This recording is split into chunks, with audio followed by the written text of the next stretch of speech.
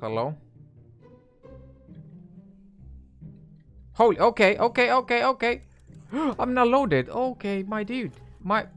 I'm not loaded in any weapon. That's fun.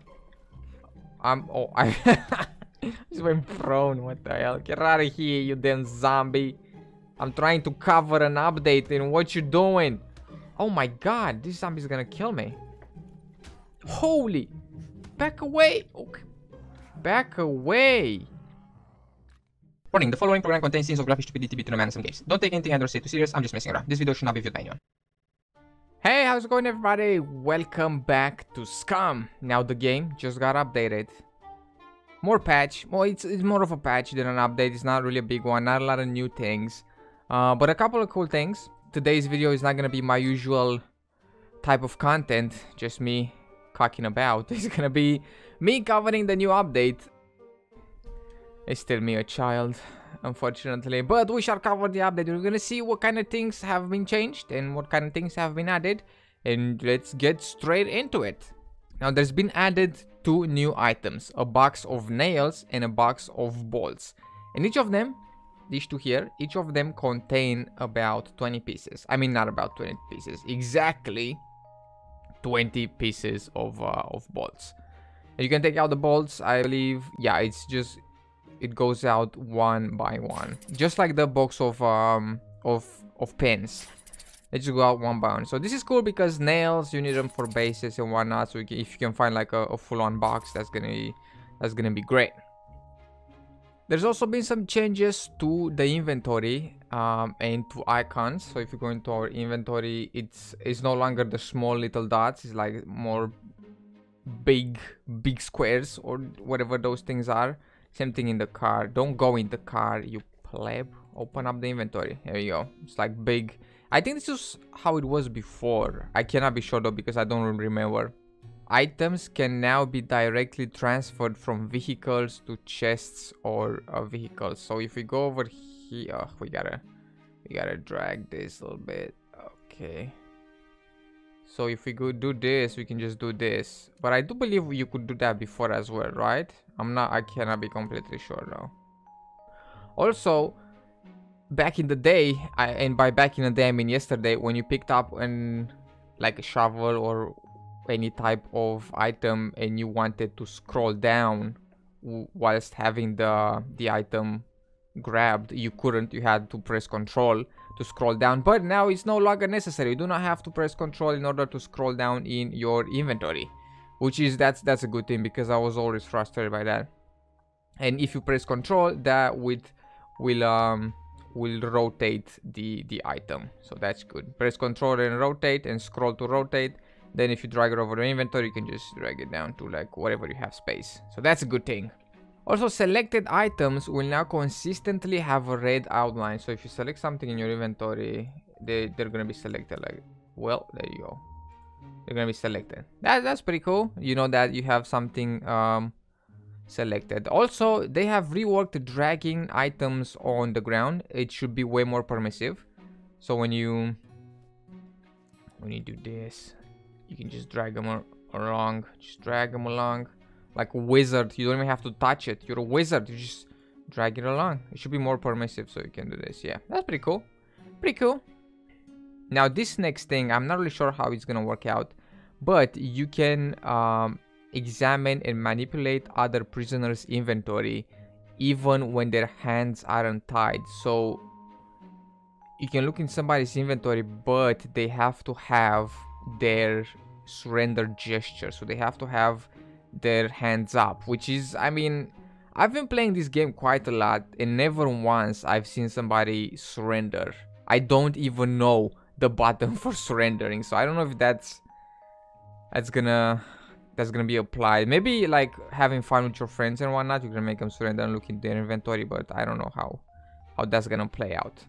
Also, there's been some icon reworks, and not all of them, just a couple of them. They're gonna have reworks on a bunch of icons, so they look way more pretty and more proportional. I think that's a word. Icon sizes for the MP5 have been changed. Let's bring an MP5 out here. So we have ourselves a little bit of an MP5. Let's see how big this thing is now, because... Oh, that's huge. Okay. Apparently this is to prevent from avoiding people to carry like 6 of them in a big like backpack, like a big hiking backpack just filled with MP5s. But what's wrong with that, man? If you can find an MP5 and you can fit in your inventory, just let me have as many as I want. You know, maybe I have a collection or something. But yeah, the MP5 apparently is bigger now. Also, the nights are gonna be brighter. They've done some changes to the lightning, the light, yeah. So let's make it, if you can set the time.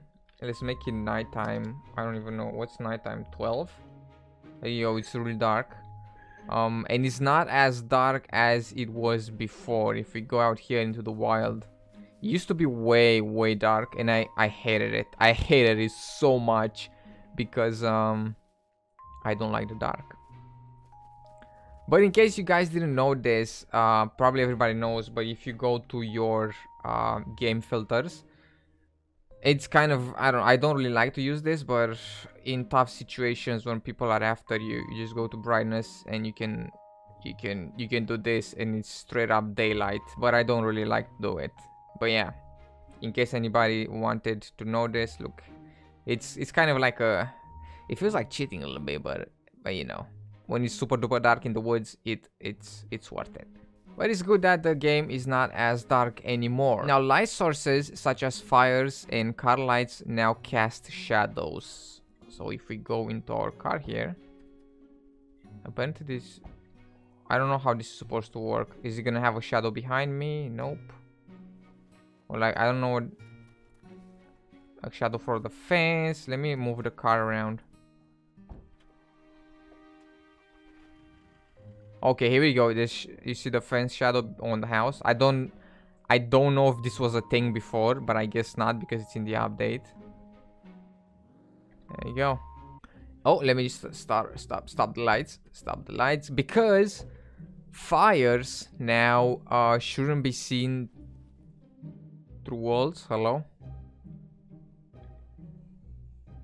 Holy, okay. I'm not loaded. Okay, my dude. I'm not loaded in any weapon. That's fun. I just went prone. What the hell? Get out of here, you damn zombie. I'm trying to cover an update, and what you doing? Oh my god, this zombie's gonna kill me. Holy. Back away. Okay. Back away. Alright, so let's see if we can get a fire up and start it. Let me find a house like... Okay, so this wall here has no windows or anything. So if we light up a fire in here, it shouldn't be like seen through the wall. So if we light this up... Oh, look at this. Oh, very nice. Very nice. Let me get my pistol out. Because zombies... Also, zombies should spawn like more often or something like that. So if you take a look here, you can still see that there is a fire in there, but apparently it's supposed to be better, I guess.